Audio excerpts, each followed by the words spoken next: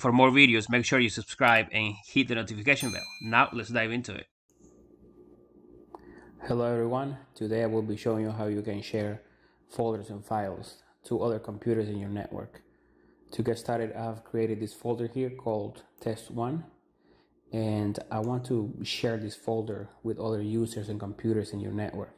So the first thing we need to do is we need to right click the folder, and we're going to click properties. Let's tap on sharing, and we're looking for advanced sharing, and we're going to click yes over here, and let's click share this folder, and over here you can change the shared name. You can add comments, but we're just going to leave it default, and let's click on permissions. And over here, by default, everyone has access to this folder, but they can only read whatever is in the folder. They cannot make changes to it, they cannot delete it, they cannot do anything but read. Of course, you can change anything here. If you give them full control, they will have full control over the folder and files within the folder.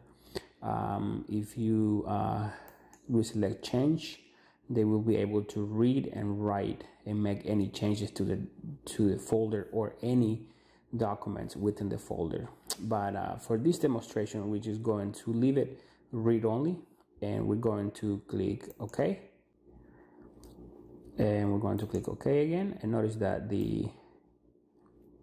this folder is located in the PC admin's PC, and this is the address over here. So we need to either copy this or write it down. So once we do this, I'm going to switch over to a different computer in the same network and show you how you can have access to this folder all the time, how you can map this drive, and when you turn on the computer, this folder will be always available in your other computer, but you will only have read-only access to this folder. So I'm going to switch over to a different computer and show you how you can map it. So I am now on a different computer, and we're going to open here File Explorer, and we're going to click this PC.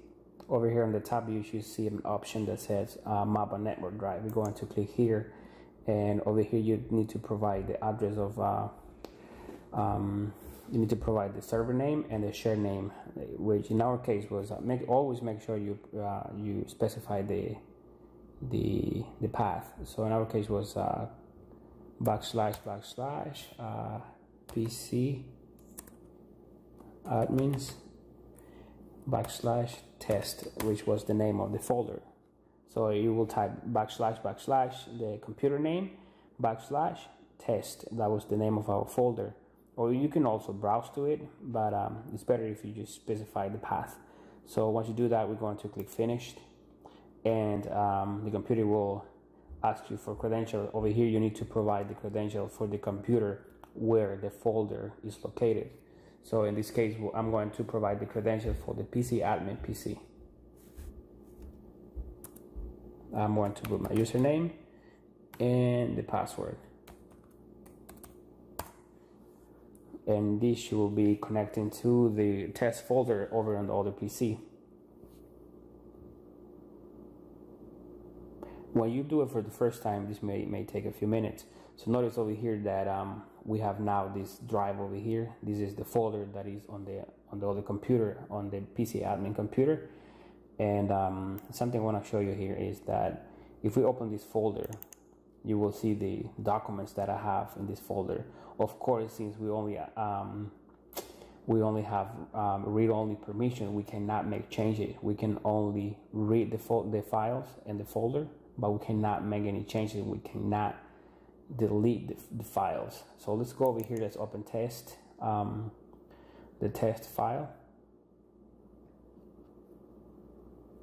and let's just try to write something here and see what happens. So notice that there is something there, test, and I'm just going to type good afternoon. And if we try to save this file, notice that it will tell us that we only have read-only permission and that we cannot change this file. We can only read it. Something that I want to mention is that if you add any files to the folder, to the shared folder on the PC admin computers, all those files will inherit the shared folder permission. Even if you add folders, we will also inherit the shared folder permissions. For more Windows tutorials, make sure you check the other ones in my channel, and thank you.